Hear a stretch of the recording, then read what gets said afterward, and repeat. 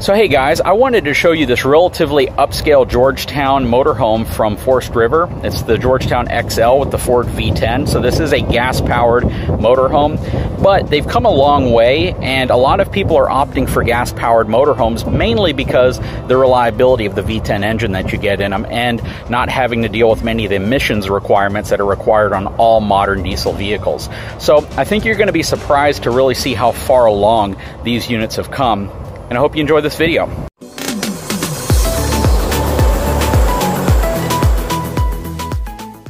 Guys, I have to tell you, I really like the interior of this Georgetown model. This is different than many of the interiors you're going to see on this type of Class A gas motorhome, mainly because you traditionally are going to see this wall be a little bit shorter and a sofa in place that does not curve out this way. One thing I like about this setup is it gives you an actual L-shaped sofa to sit in versus just the traditional sofa or couch that doesn't have this extension.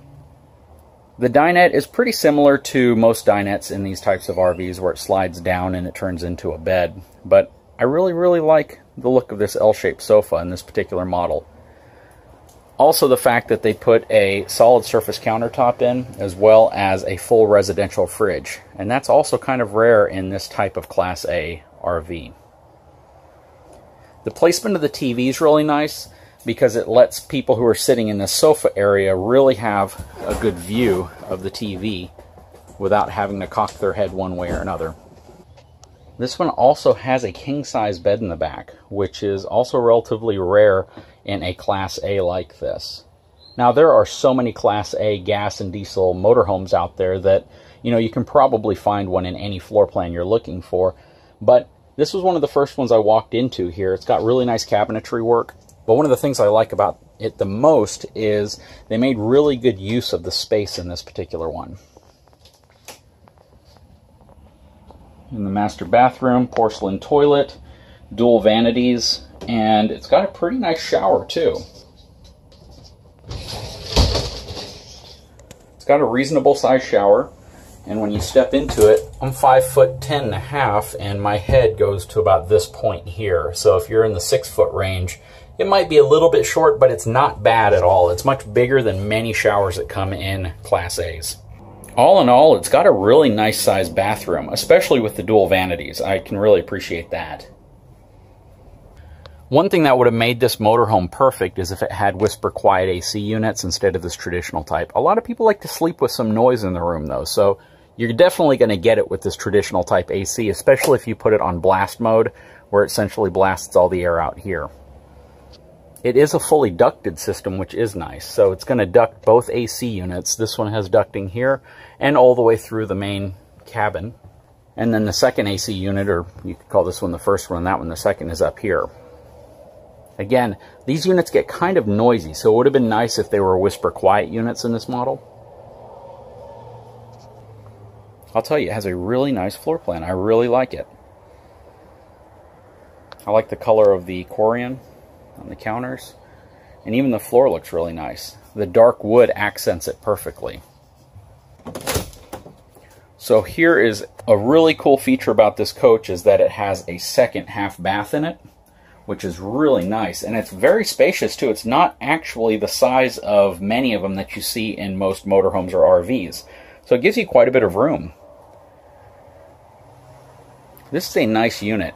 I'm always leery on Class A's with huge windshields though, because it just seems as if it's a target for rocks, and it's going to be extremely easy to chip or damage the front windshield in these things.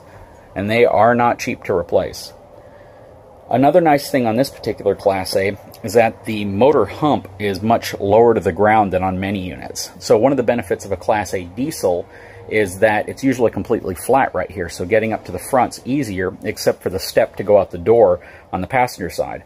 But on this particular model, I'd have to say there's a lot of room here, and it's pretty easy to get up here and sit down as opposed to trying to crawl over some huge engine hump and transmission hump that's right here in the center.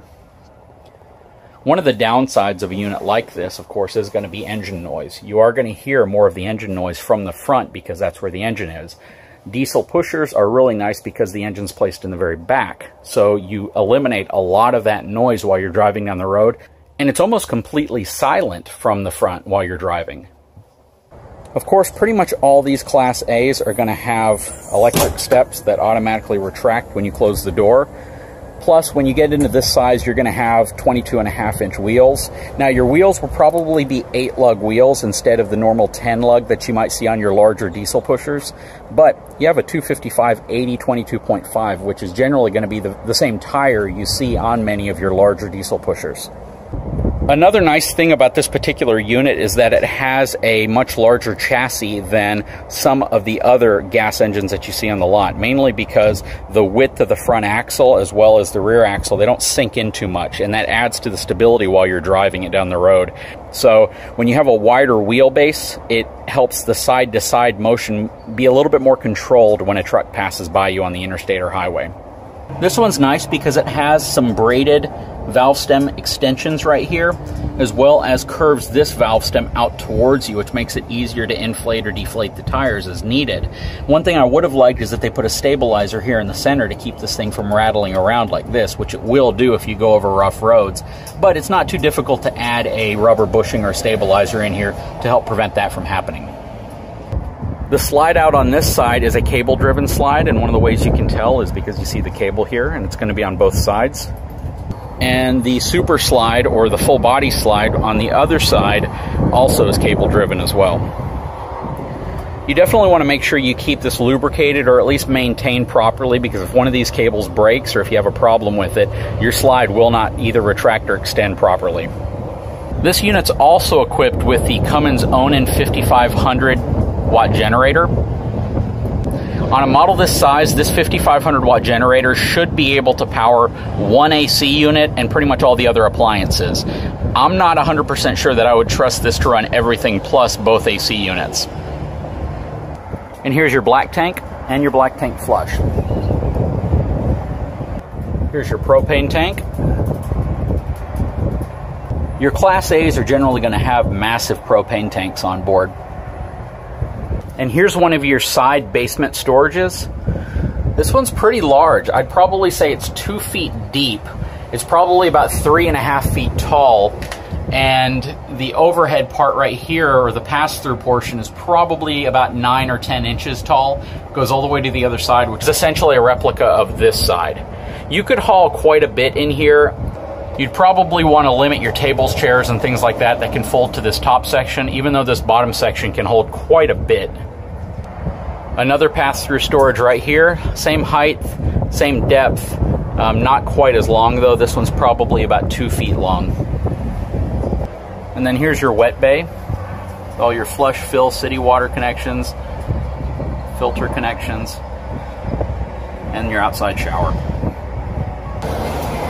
This one has all LED lights as well as a rear backup camera and a hitch. Maximum trailer weight on the hitch is 5,000 pounds. Maximum tongue weight is 500 pounds. Rear end has automatic stabilizers or leveling jacks on it as well. Kind of looking at the frame section. This area would be under the master bathroom and bedroom. This also has the outside TV and sound system, which is really nice. Looks like it's a 32-inch TV. Guys, I hope you enjoyed this short video on this Forest River Georgetown XL gas motorhome. This is the 369 model, 36.9 foot motorhome. If you like my videos, please like and subscribe.